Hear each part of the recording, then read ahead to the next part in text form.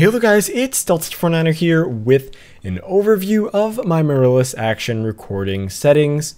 For those of you that do not know what Mirillis Action is, it is an extremely versatile screen recording program. You can record games, you can record your desktop, you can record in full screen, you can have overlays, your webcam, and multiple inputs, so many things. It's really just a great screen recording program for anything. And I would highly recommend it. If you are not familiar with it, I have a link to the Action website. You can learn more about it. But I'm going to be showing you what settings I use for the program and for recording my videos. So I'm going to go through the tabs. I'm going to start with the video recording tab. Now, most of these tabs that you can see here, I don't use. But then when we get to the cogwheel gear thing, there's more tabs and I'll go through all of those. But starting video recording. So the recording mode, if I'm recording games, I use the game controller. This is kind of self-explanatory, but I do want to explain what they're all for you. So I use the game controller for games, and I always record in full screen, and I use that. Works perfectly fine. Works very well, actually. And active screen is for my tutorials, things that I want to record the entire screen, but it's not a game. I use the active screen. I'm using the active screen right now. And then we have the screen region. So screen region, I sometimes use for channel updates. Really, if you just want to get a certain region of your screen and you want to be able to control the size of it, then you can actually use the screen region. I don't use that too often, but sometimes it does come in handy. Now, do make sure that if you are using that you're recording in either a 4:3 or what I would recommend is a 16:9 resolution with that, and you can look up what 16:9 resolutions are if you're interested or you want to know more about that. So the file format that I record in is AVI because that is definitely the most crisp option. There's AVI and MP4. And AVI is probably the closest thing to raw footage that you can get.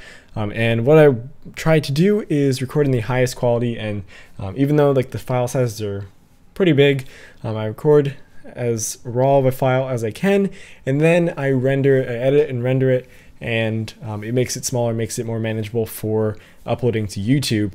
But I do want to try to get the best quality video before the editing and rendering that I can, so it looks pretty decent on YouTube. So the video size is original because I have a 19:20 by 1080 resolution. I record in 1080p, and since I'm always recording the entire screen, because if I'm recording games, I'm in full screen, then it's always 1080p, and I just keep it at original.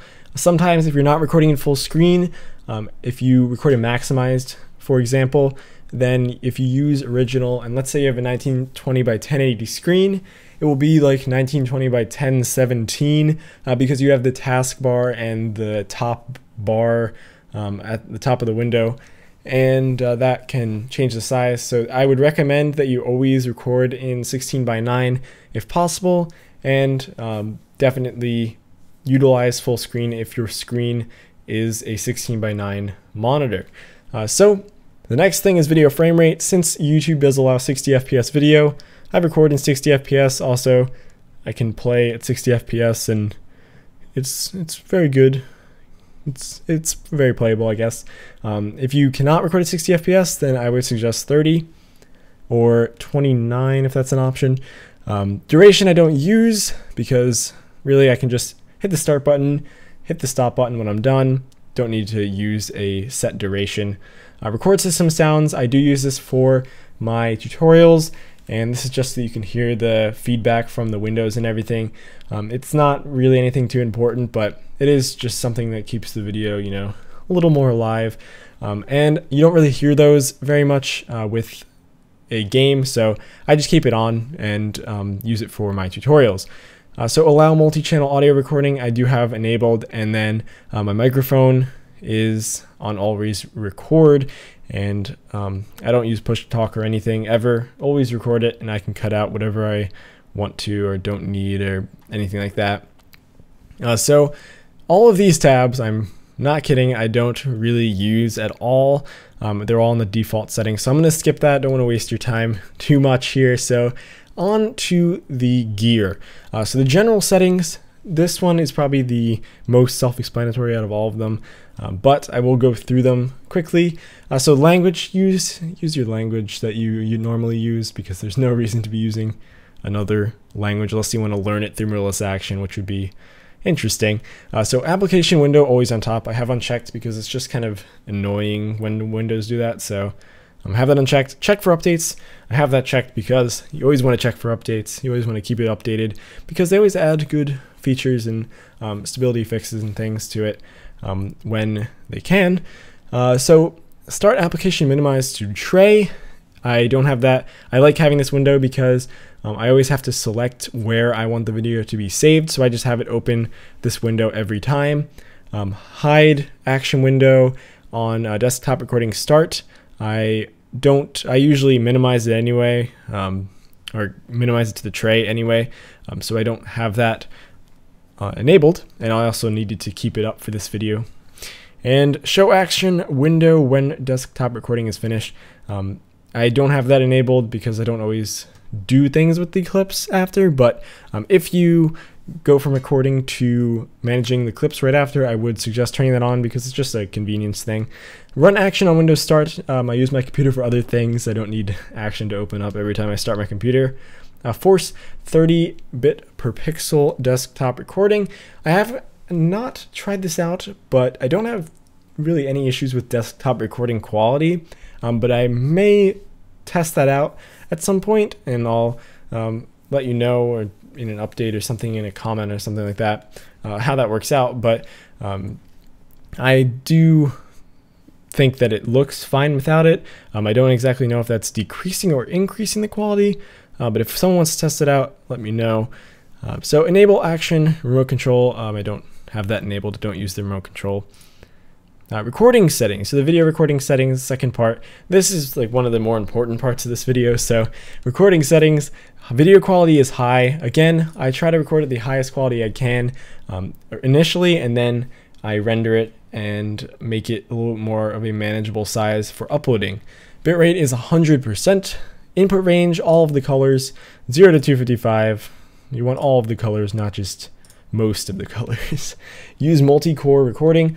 I have 4 cores, 8 threads, so I do use that. Although the games that I usually record, at least for right now, probably would record the same, or at least the performance would be the same without that on. It can't hurt to have it on because I'm sure there's some points where it does actually help. Record mouse cursor. I have that on because in tutorials, you want to see where I'm pointing. Visualize mouse clicks, I don't have that on. That's a personal preference, but I really think it's annoying, so I don't have that on.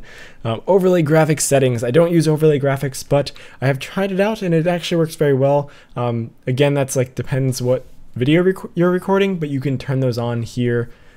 Webcam settings, although this is not enabled right now, when I do a face cam, which is rare, but I do sometimes, I use only one webcam and it's always recording. And I have the size at 23%. Now, depending on your resolution, you might have to test that out, but I've found that 23% is a good size, not too big, not too small, but you can like see my face, but it's not taking up too much of the other part of the video. And in the top right, that's sort of just a standard thing. I've seen people in the bottom right use it in the bottom right, but that's, again, personal preference. Depending on where other things are in the video, you may want to change that. And I convert it to a 4:3 video. Audio settings, microphone settings here. System default is my Audio-Technica AT2020 USB, so you can select that from the drop down, but that's just my system default. So if I plug in another mic or something, it just sets it up correctly. And then volume is 20. This takes some testing. If you use the same audio settings on your entire computer, this will work, but definitely you have to test this out yourself. And you want to be pretty loud, but you don't want to be distorting the microphone or anything. But you need to be loud enough that you can boost up the audio if you need to in editing, and then everything else will not be louder than you. Record microphone into a separate audio track.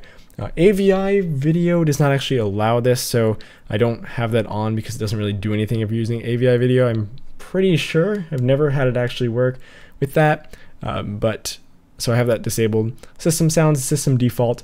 Audio balance, system sounds are at 16 and microphone is at 84. And this you have to play around with. I believe it starts at 25/75 or maybe 50/50. I think it's like 50/50. But yes, you definitely want your system sounds to be like pretty far down and your microphone to be pretty far up, because again, you want your voice to be very loud compared to the other sounds so that people can really hear you and then just slightly hear the system and game sounds and all that. The bitrate is 320 kbps.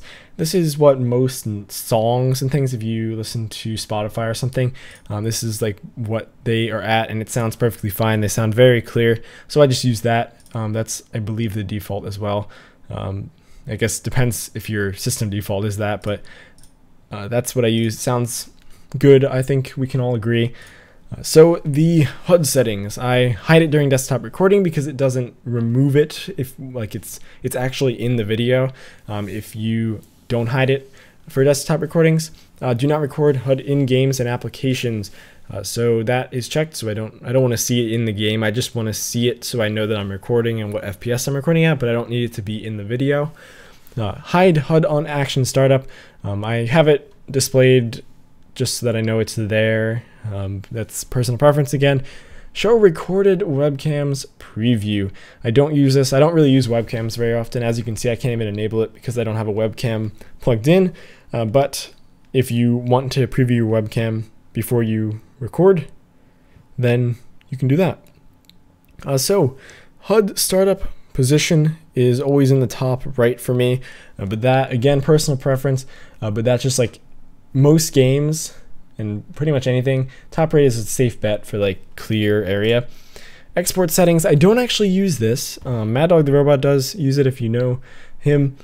He uses that and he's very happy with the way it comes out, but I don't know what settings to use for that, so unfortunately I can't really steer in the right direction there. Now all of these hotkeys are the default except for I changed my record video to home because nothing really uses the home button. No games or anything really use the home button, so I use that to start and stop my recording. I really don't use any of the other hotkeys. I don't even use the webcam one because it's always recording. I always have it recording if I want it to. So really just the record video is all I use, but yeah, you can look at these, you can pause the video, look at those. But yeah, those are my settings. I hope this helped you out if you're looking for this. If you weren't and you just wanted to stay along for the video, thanks, I appreciate it.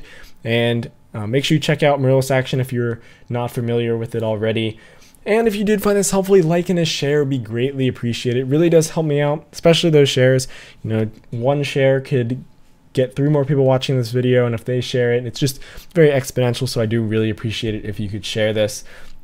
And if you're not already following me on Twitter, haven't liked the Facebook fan page, or are not following me on Google+, all of those links are down in the description below. Make sure you go check this out. Stay updated with me. And if you're not subscribed already, then make sure you subscribe for more gaming tutorials and reviews. Thanks for watching.